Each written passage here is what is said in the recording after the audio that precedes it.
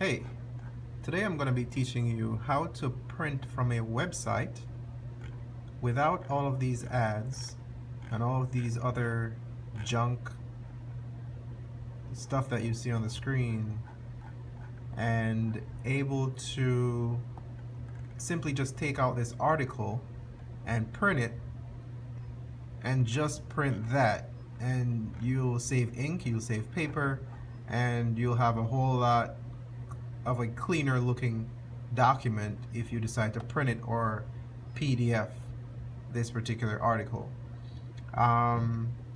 First thing I want to show you is if you right click and hit print, it will have all of these ads and all of these other little things on here that, I mean, nobody wants these. These are strictly for advertisement and other interests. So what we want to do is we want to select from the top of the article, and we want to drag. Sometimes if you are savvy enough, you can scroll as well, but if you drag, it should go down quick enough. Let's keep going, and here we have the end of the article.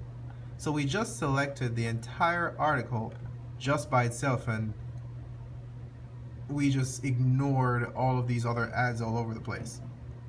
Now if we right click in any part of the blue area and hit print,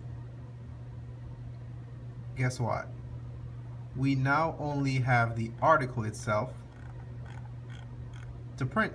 So you have no ads and no other junk information that you wouldn't necessarily need.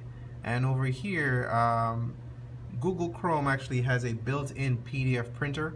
So if you don't want to print this document right away, you can just hit change from whatever default printer you have and select save as PDF in Google Chrome, and you would be able to print this document as a PDF and save it for later, or print it at a later time, or email it to yourself, whatever you choose to do with it.